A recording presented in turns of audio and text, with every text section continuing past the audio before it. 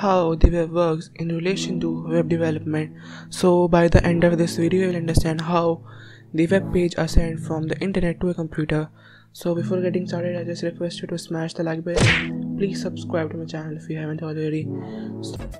So welcome back. So first we need to focus on how the website over the internet really works. So the first main component of all the websites are its file.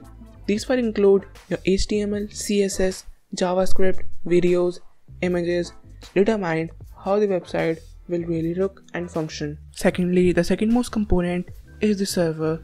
So the server is a computer that serves many kinds of information to a user or a client machine. Generally, a server will only do a few things for many clients. So in a simple words, the individual computer are connected to some powerful computers called server. Now the final component of the internet is the web browser. So the web browser is a type of program that runs over your phone or computer that knows how to properly render the web page files being sent by the server. The web browser is commonly referred to as the client. For some example of web browser includes your Google Chrome, Microsoft Edge, Safari, Mozilla Firefox, etc. So you now understand the very basics of how the web works over the internet. So now let's talk about what is HTTP. Okay, so HTTP stands for Hypertext Transfer Protocol. HTTP works similarly to a conversation with your friend. So for example, if you ask your friend what's your favorite book, so your friend responds by saying think like a monk.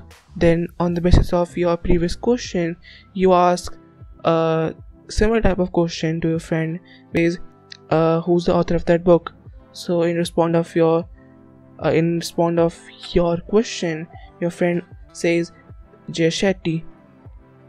So in HTTP, the web browser asks the server for a specific HTML file, and the server will respond with that file. The browser will then parse the HTML file, and it seems any additional information that it needed, such as videos, images, CSS file. Then it will ask the server to send those additional files.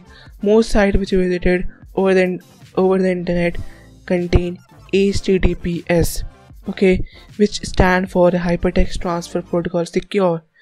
So while communicating this function, it's exactly same as HTTP, but the information which sent in between client and server are being in the form encrypted. So encrypted means you are converting your data into code so that no one is used to be accessed unauthorizedly. Okay. Now the last component of the internet is the conversion of domain name to the IP address. So it is a very complicated topic where we need to focus on very basics to develop a particular website.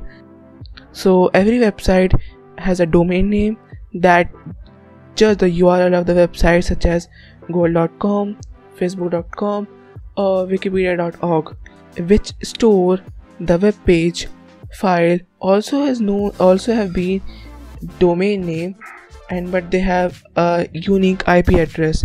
This means to access google.com or facebook.com or wikipedia.org, the web browser will need to convert the domain name into the IP address of the server with Google's web page file. This process is known as DNS resolution, which means domain name server resolution. So now at the end of this video, you understand how the web browser and server communicate to each other. So if you have any questions, let me know in the comment section below.